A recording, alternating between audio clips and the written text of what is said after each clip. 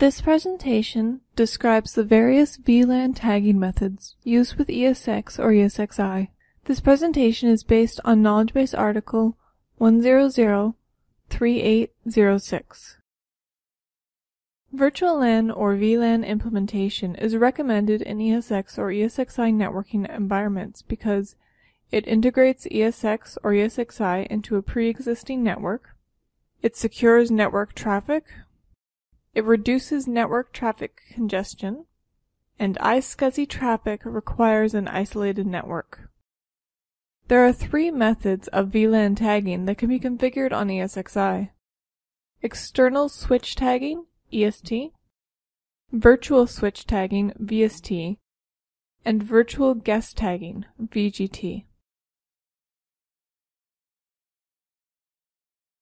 All VLAN tagging of packets is performed on the physical switch, and the ESX or ESXi host network adapters are connected to access ports on the physical switch. The port groups connected to the virtual switch must have their VLAN ID set to 0. Here's an example snippet of code from a Cisco switch port configuration.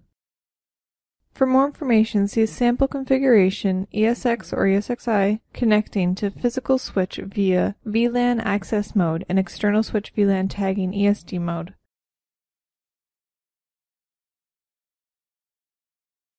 All VLAN tagging of packets is performed by the virtual switch before leaving the ESX or ESXi host. The ESX host network adapters must be connected to trunk ports on the physical switch. The port groups connected to the virtual switch must have an appropriate VLAN ID specified. Here's an example of code from a Cisco switch port configuration. For more information, see the KB article Configuring a VLAN on a Port Group, or for a sample of VST, see Sample Configuration of Virtual Switch VLAN Tagging, VST mode.